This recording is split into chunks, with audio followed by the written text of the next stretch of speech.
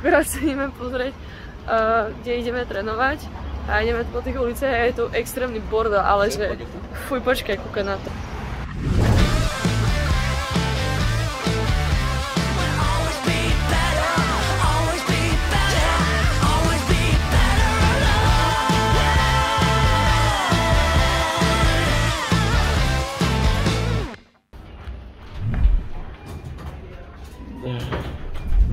Tešíš sa?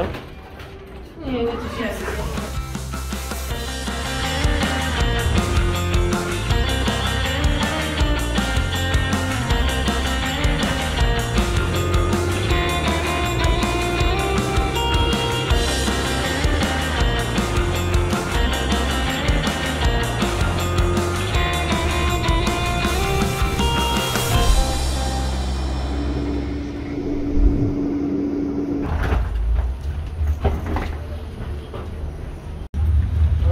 Welcome to New York.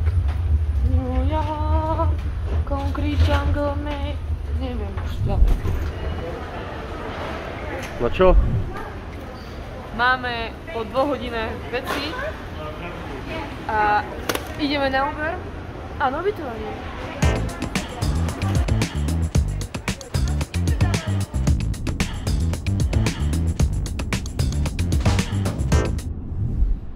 Chcem ísť domov, asi tak. Toto hrozné. 2 hodiny alebo 2,5 hodiny sa vybavovali na letisku, došli sme.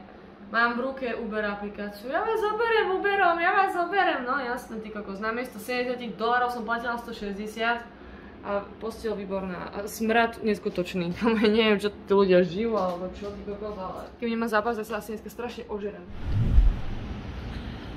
A akože New York je veľmi špinavé mesto, veľmi. Aj v tom ubytovaní máme extrémny smrad, nedá sa to tam vyvetrať, ale dá sa dajú otvoriť okna a čo ja som sa hanbila, že som neumývala 2 roky okna, tak si myslím, že to sa neumývalo 10-15 rokov, lebo cez tie okna normálne nevidno.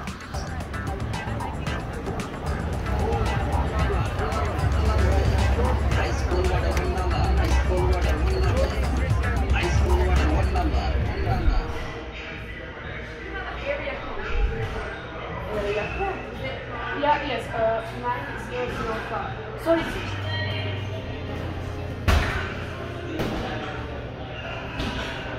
A po tréningu taký ľahší rozhrievací po tom lete a tých chvíľovačkách.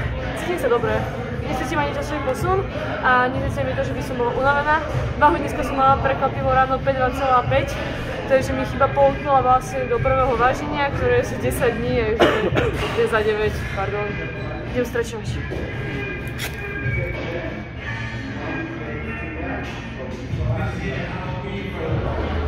Zobrali sme si ten hop-on, hop-off pas, ide tu a teraz sme akurát na Times Square. Vystúpili sme, najadli sme sa, ideme teraz pokračovať ďalej a chceme ísť ešte do zoo, tam kde bol Madagaskar. A tam, kde bola Gloria. Tak.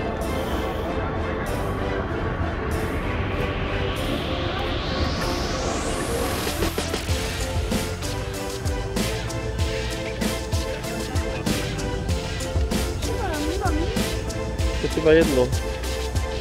A je ďalšia.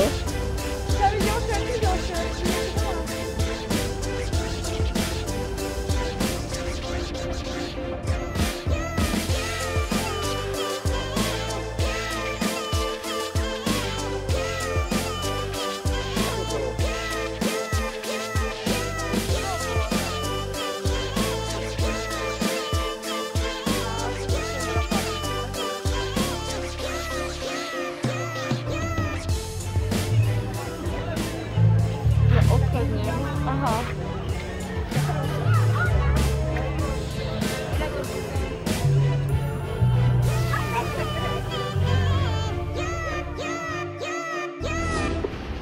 Čo sa deje? Prečo máš v ruke chleba nakrájaný? Si zobrala bezdomovcové jedlo. Nezobrala som bezdomovce jedlo, on do mňa drgol. On do mňa drgol a sa to rozdrblo na zem, tak som mu dala chleba $5. A ty prečo máš bez obalu chleba? Sa roztrhol. A kde sú konce? obale.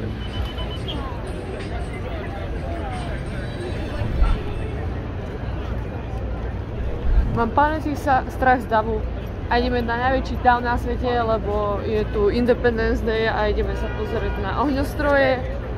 A už teraz mám z toho panický strach, že tu je okolo mňa veľa ľudí a kto ma dobodá a dopichá a neviem ešte čo. Cítim sa skvelo a bezpečne v tomto meste. Bude to pekné.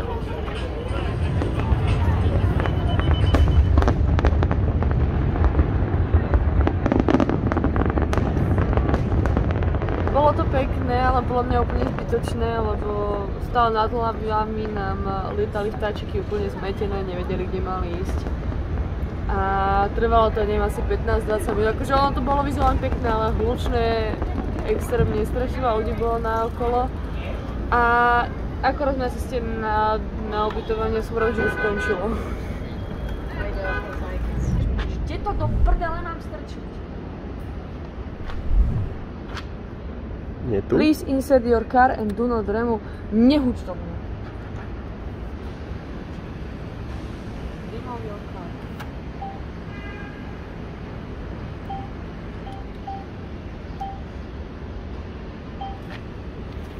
Sadli sme to len peniažky a kartu. Šikovná Monika. A nervy. Šikovná.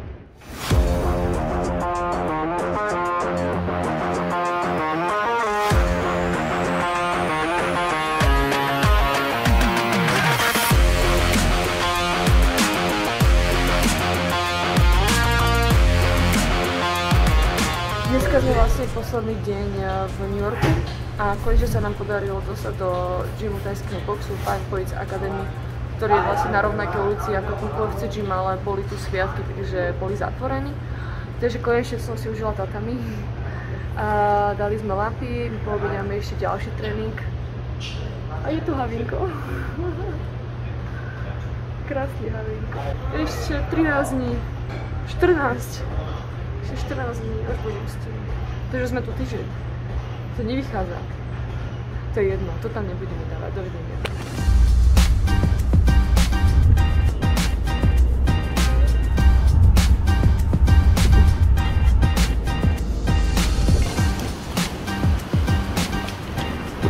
Sme akorát teraz došli na letisko, už sme odčekinovaní a za 20, 30, 40, 50, 60 minút nám to ide do Chicaga, odtiaľ prestúpim do Birminghamu a som strašne unavená. Spala asi 3 hodiny. Cítim.